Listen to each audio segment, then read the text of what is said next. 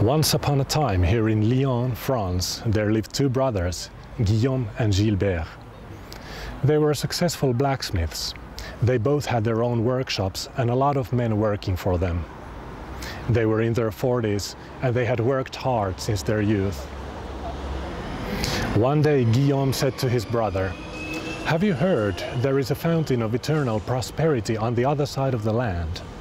Those who have found it have never had to work again, and their villages have enjoyed riches and anything the earth can offer. I intend to gather my men and go search for it. I'm tired of toiling day in and day out. I want my share of the riches." Gilbert answered, "I have, and that is what I want too. I have already told my men to pack their items because we'll be leaving next week." Next week, Guillaume and Gilbert left for the other side of the land with their men, both with their own wagon. They had loaded their wagons with tools and supplies, since the trip would be long and filled with obstacles. Guillaume and his men were enthusiastic. They wanted to arrive first and have a lion's share of prosperity. Gilbert as well was determined, and he had prepared to lead his team to the fountain no matter what. Their wagons went through beautiful sceneries, and they met friendly people and traded with them. But it didn't take long until the going got hard and the first hardship was ahead. The ground was stony, swamp here and there, and filled with chasms.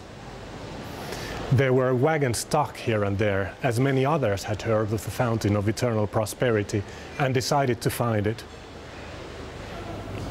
Guillaume decided they must build a caterpillar track to their wagon, which will help them pass through the harsh ground. He told his best blacksmiths to guide the men and see that the track will be done within a week. One of the helpers, who went by the name Jacques, told Guillaume that he and his pals might come up with a faster way to equip the wagon with a caterpillar track. Guillaume understood Jacques' good intentions, but didn't believe they could come up with a way faster than that of his blacksmiths. Besides, the operation was in a hurry, and they had no time for trying out uncertain alternatives. Meanwhile, Gilbert gathered his men together and told them the possible solutions he had come up with. They were caterpillar track, bridges over rough spots, and finding another route. He said to his men, "These are the possible solutions I could come up with. I know you are competent men and you can solve difficult problems together. Now ponder this situation together and decide what is the best way to proceed." Gilbert's men were having an intense discussion, until René, a blacksmith, had an idea with his helpers Robert and Christian. "Let's dismantle the wagon into parts and proceed in small groups, carrying the parts through the harsh ground." They got to work immediately and dismantled the wagon into parts so small that a couple of men were enough to carry them. In tough places, one went first to check the next waypoint and gave the others instructions on where to put their foot. They used the largest beams of the wagon as bridges over chasms. After 5 days, Guillaume and his men had finished building the caterpillar track and they were ready to go. 2 days later, they had passed the harsh ground. But Gilbert and his men were already far, because it had taken them 4 days to pass the harsh ground, but only 1 day each to dismantling and assembling the wagon. The journey continued in the landscape of the Allier River. Eventually, Guillaume reached Gilbert, because Gilbert and his men had stopped for a day in a village where there was a party. They had been singing, dancing, drinking wine, and eating boar and pheasant. Soon they encountered the next hardship. In front of them there was a huge wall with an iron gateway. The gateway was guarded by a giant rhinoceros who hardly allowed anyone to pass through it. There was a long line of people attempting to make the rhinoceros let them pass through.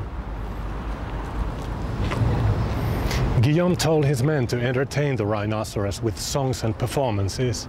Perhaps that could make the rhinoceros let them pass through the gateway. Jacques, the helper, suggested to Guillaume that they could try to bribe the rhinoceros. Guillaume stated that they only had tools and supplies, which probably would be of no interest to the rhinoceros, and besides they needed them themselves.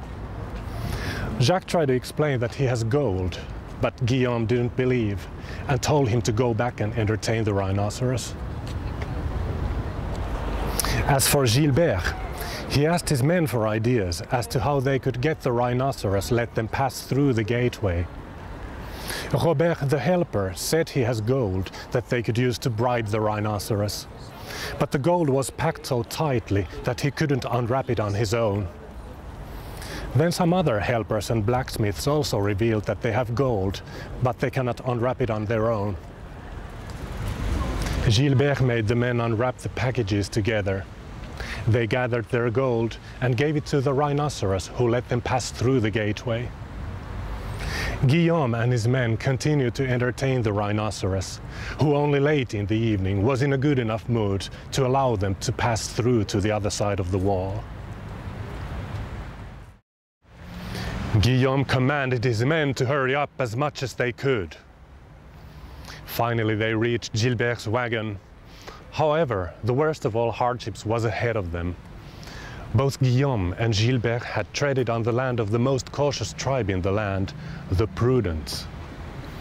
They were driven away back to where they came from, and they weren't able to explain they were friendly, because they didn't speak the Prudents' language. Guillaume pondered how they could make the Prudents let them pass through their land. First he decided to try doing them favors. After all, they were professional blacksmiths. They went to show their tools to them, but the Prudents found Guillaume and his men intimidating and drove them away. Guillaume thought that maybe the Prudents didn't recognize their tools and misunderstood their intentions. He told his men to make horseshoes, cooking utensils and chain. They tried to give them to the Prudents as presents, but the Prudents already had recognized Guillaume's men as intimidating intruders and refused to accept their presents. Next, Guillaume and his men attempted to pass the Prudents' land at night, just quietly. However, the Prudents were cautious by nature and they didn't leave their land unguarded for a moment. They observed Guillaume's wagon and drove them away back to where they came from, already for the fourth time. The situation started to seem hopeless for Guillaume, so he took his men and started searching for an alternative route that would bypass the Prudents' enormous land. In the meantime, Gilbert was having a negotiation with his men over how to befriend the Prudents. Gilbert asked his men if any of them knew how to speak the Prudents' language. René the blacksmith said he spoke some Frilo, which is related to the Prudents' language. Christian, a helper, had learned some Crantive as a child, which also is close to the Prudents' language. One of the helpers spoke a language that no one else in the group understood. He spoke only a few words in French, and they used to use gestures to communicate with him. Gilbert encouraged them to speak with each other in these languages.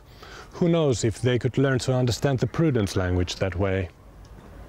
2 weeks they were still, spending all of their time just speaking in these languages, trying to learn to understand each other.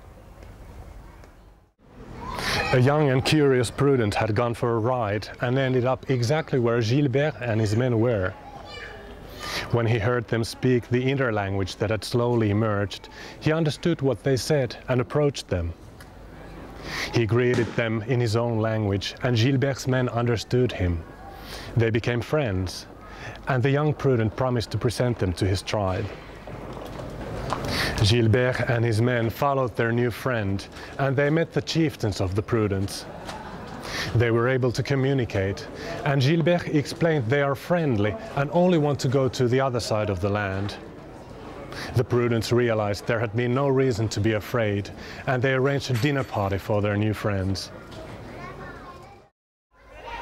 As the evening fell, Gilbert and his men continued their journey, passing through the Prudence land, heading towards Normandy. After a week's travel, a wondrous sight awaited them. The fountain of eternal prosperity welled in front of their eyes, vibrant and colorful. Gilbert and his men drank from the fountain, and the water tasted of apples, pears, cherries, and rare fruits they had never tasted before. Guillaume never found the fountain. He gave up and returned to Lyon with his men.